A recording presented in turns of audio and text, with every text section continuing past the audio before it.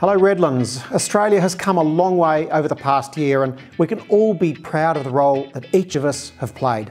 But the pandemic is far from over and there's many Australians doing it really tough, and it's important to note just how well the government's plan is working. And this year's budget, it's about securing our recovery and building our future. And it includes further tax relief, so important for around 63,700 taxpayers in Redlands, and it rewards hard work and it stimulates local spending. Continuing the instant asset write-off helps businesses invest, about 16,000 of them right here in Redland City.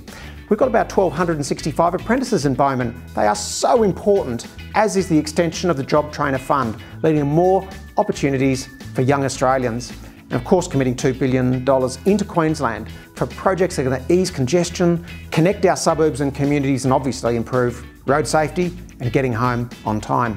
The Morrison government is continuing to guarantee essential services. We all rely on them and they rely on a strong economy. That's why we're extending telehealth consultations right through to the end of the year. And already about 330,000 of them have been delivered since we made that change right here in Redlands back at the start of the pandemic, back in April last year. Childcare reforms we all care about, directly benefiting around 1,500 families living in Redlands, and it really does make the system for parents more sustainable and affordable. And then the signature policy of mine, the Deposit Assistance Scheme, it's about getting people over the hump of needing a large deposit and into home ownership and not living at the whim of a landlord, with an extra $10,000 this budget offered to single parents in that precarious situation where they're desperate to own their own home.